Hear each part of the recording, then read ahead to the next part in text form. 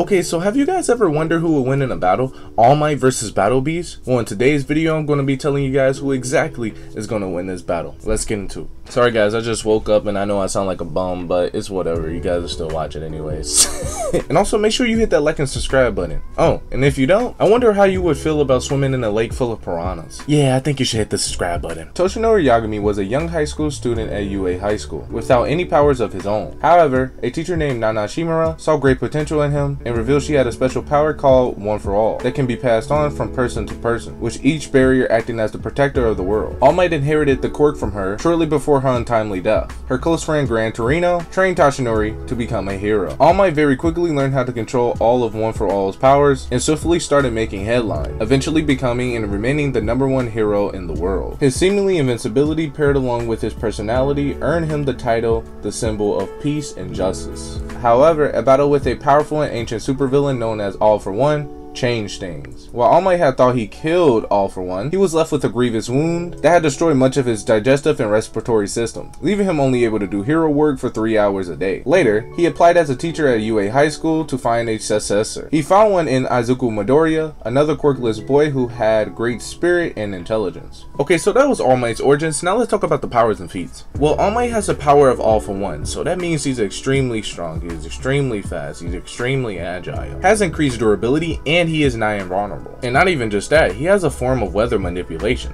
since with his punches he's consistently been able to show that it creates large gusts of wind to the point that it can even create tornadoes, also while changing the weather. Alright, now let's talk about the feats. Well, All Might has punched a large monster down a city block, defeats a monster with the California Smash hard enough to crater the street below, lift a sky bridge off of people, smashes a giant villain through the concrete and lifts him over his head, creates a tornado with a punch to suck up hundreds of exploding monsters, leaps across the city in one jump, punches hard enough to change the atmosphere causing it to rain, overpowers Nemu's shock absorption by hitting him until he can't absorb anymore, then launches him into the stratosphere. Well, goddamn, but I'm not done. Punches a large hole in the side of buildings, evenly grapples with All for One, cancels out All for One attacks with pure strength, cancel out another attack from All for One that completely destroys his surroundings. Even a clash from him and All for One destroyed a part of a city, and using the last bit of One for All's power that's within his body, All Might defeats All for One with a United States of Smash. Well, oh man, goddamn, this man got a lot of feats. But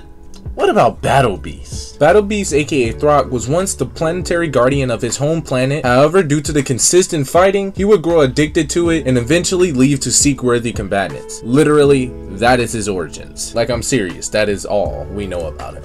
Okay, so that was Battle Beast's origins. Now let's talk about his powers and feats. Well, in my opinion, Battle Beast is one of the most dangerous and lethal characters in the Invincible run. He has superhuman strength, speed, agility, durability, and vulnerability. He's a full package here. And he also has a pretty brutal arsenal, where he carries around a giant sword and a mace. And you can consider him to be a multi-melee master. Alright, now let's talk about the feats. Well, I mean, Battle Beast has easily defeated Invincible, easily defeats Bulletproof and Black Samson, fights and kills a adult Viltrumite, damages a Viltrumite and swings her into another Viltrumite, damages multiple Viltrumites, kills multiple Ragnars, and last but not least, Battle Beast versus Thrag. Battle Beast destroys one of Thrag's eyes and causes some heavy damage, but it unfortunately ultimately ends with Battle Beast losing. But at the beginning of the fight, despite hurting himself, Battle Beast and Thrag fought for multiple days straight at high speeds. Wait, you thought I was done? Battle Beast was able to survive in the vacuum of space for an unknown period of time, survives the destruction of Viltrum but was knocked out, hit by Thrag and sent flying through multiple Viltrumites unfazed, jumps from outer space and lands on a planet with no notable damage. Yo, yeah, this guy is insane. Alright, so who wins? While All Might is impressive, his feats does not even compare to most Viltrumites, especially top tier ones. While Battle Beasts have went against top tier Viltrumites and the top tier Viltrumites and was the strongest opponent that top tier Viltrumite has ever win against. Looking at the data, we can clearly tell that All Might's wind attacks are more powerful than his actual strength itself, but the most he was able to do with his wind attacks is destroy maybe a city block or so, or a nice portion of the city, while Battle Beast is up here going against multi-continental if not planetary level beings. So yeah, the major wind attacks would do nothing to Battle Beast, and he would just take it as mainly a minor annoyance. But I do think All Might is definitely going to be able to get hits on Battle Beast because All Might is fast, possibly even faster than Battle Beast, but I would say they're at the same level of speed. So yeah, from all the data that we have conjured up, Battle Beast wins mid difficulty, possibly higher. I'm gonna keep it at mid. Battle Beast wins. But that is all, guys. Let me know what you guys think in the comment section down below. Please like and subscribe, hit that bell, and I'm out. Peace.